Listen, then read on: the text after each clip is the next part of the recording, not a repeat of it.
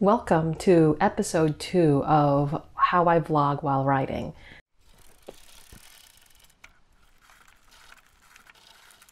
So in the last episode, I talked about the different camera gear that is available for you when you are writing, but my particular choice is the Osmo Action, which is an action camera.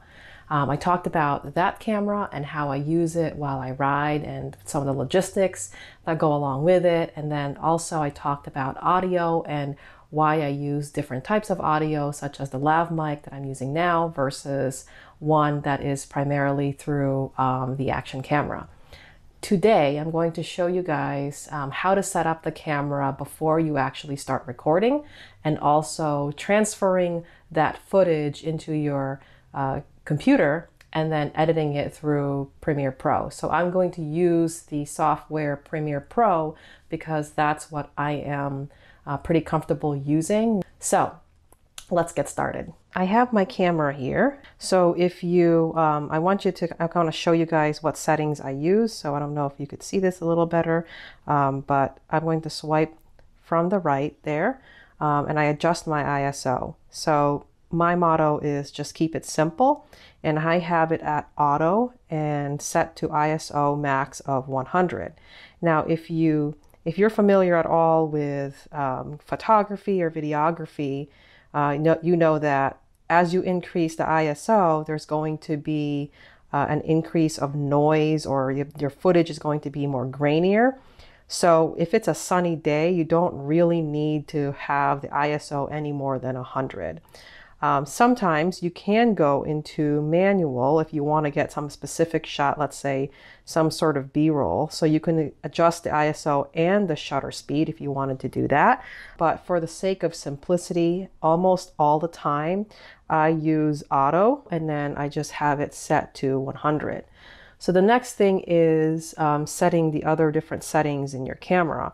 So you're going to press this button here where it has a little camera icon, and then you're going to do white balance. It depends on what type of white balance you would like to achieve. You can do custom, and there are different tutorials on what white balance is the best for the condition that you're shooting. I used to play around with the white balance before, but I found it too annoying to switch, especially when it starts off being cloudy and it gets sunny and then it gets cloudy again. And so conditions change when you're outside riding for a certain length of time. So I actually just prefer the auto. The next is color. So most people love the color, the natural color that either the GoPro or the Osmo Action has. I actually set it to de-cine-like, which makes it more flatter. And so that flat footage, you can actually do a lot with post-production on Premiere Pro or whatever editing software you have. Another thing that I also change is the de-warp. I am not a big fan of that fisheye lens kind of look. So if you have the de-warp off, you're going to start to see, you can't see it here in this footage, but you're going to see kind of that fisheye lens effect.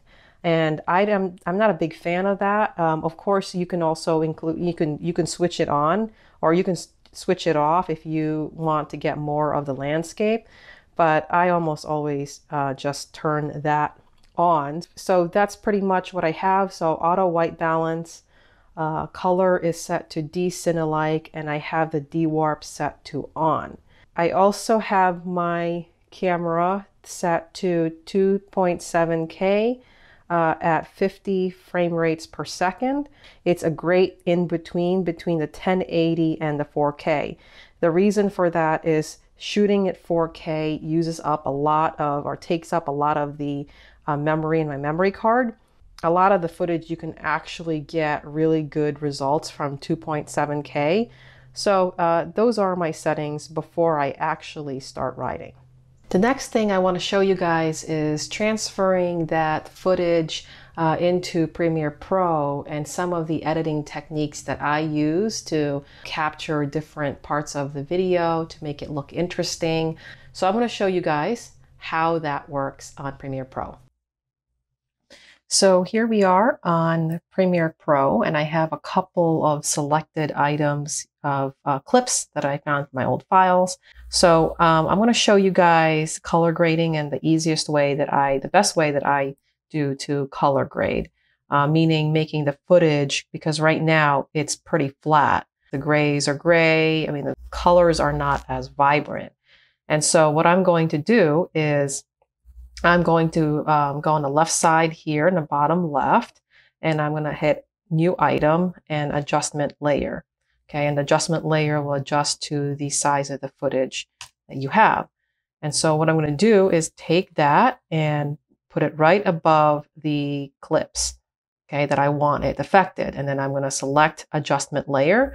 And then up here, yours might be a little different, but up here I have a couple of tabs, and one happens to be color. So I'm going to go ahead and select color. And then I'm going to, on the top left-hand side, I'm going to hit Lumetri Scopes. So this information will tell you the levels of blacks, whites, shadows, and so on. So I'm going to start with blacks first. I'm going to select part of the footage there. And I want to make sure that the blacks are going to be at 0, close to 0. And then the next thing is we're going to do whites. And so with whites, I want to make sure that most of that part of the clip is at 100. And then the next is the shadow. So we want to make sure that the middle portion kind of stays somewhere here in the middle. And then next thing is you're going to select your white balance. So up here where it says white balance, that's white balance selector. So you're going to select somewhere in the footage where there is white, and we see the white lines of the road, which is really close to Jason. So we can even zoom in a little bit actually. 100, okay. And then we're going to select that area where it's white. So from there, this should change the temperature, but they're both at 0. That means the white balance was actually correct in that footage. Now you can play around with the exposure and the contrast and the highlights. And so I like to play around with the contrast, bring up the highlight a little bit, not too much. Actually, it was a pretty bright day that day. If you drop the highlights, you get really the boost of the blue sky. And if you increase the highlights, you know, it's a lot brighter. Obviously, I don't want to do that. I actually want to bring it back down to 0. And then the next thing is going to creative. And then from the creative part is where we can really, like what it says, get creative. So I actually lower the sharpen a little bit. And then the vibrance is where I add a little bit more color to the footage. So that means it really is boosting those colors. And then the next thing I want to do is move the saturation a little bit too saturated.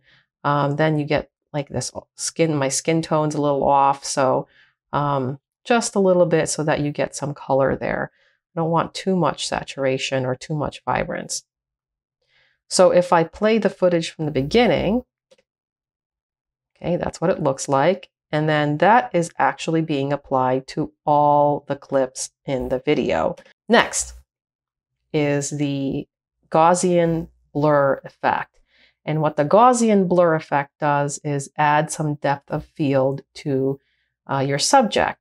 So if you look at this clip here, notice how I'm talking, and you can actually see from the background the trees. If you want some interest in your videos, this is one effect that you could use to hack your action camera footage, because like I said earlier, action cameras have a fixed lens, and so they don't actually focus on the subject. It doesn't follow the subject to focus on it. So bottom left hand side, we're going to scroll over and find effects, and then you're going to type in Gaussian blur. Okay, it's down here, and you're going to drag that to the clip that you want that blur to take place. Okay, so once you drag and drop it in there, you could see the FX has now turned purple. Nothing's happened to the footage or the clip yet, so which is fine. Okay, we don't want anything to happen to it yet.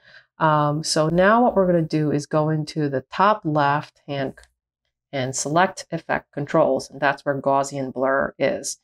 Simplest way to do this is select the circle, okay, and I actually use the circle to kind of focus on my face, because for the most part, I'm usually pretty good with holding the camera centered to my face.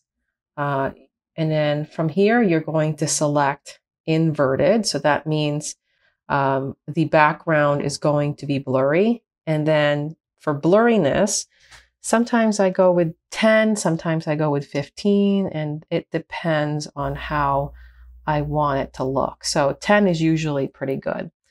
So it's not quite there yet, because here you can actually see this is clear and then it gets blurry. So you want something else to happen.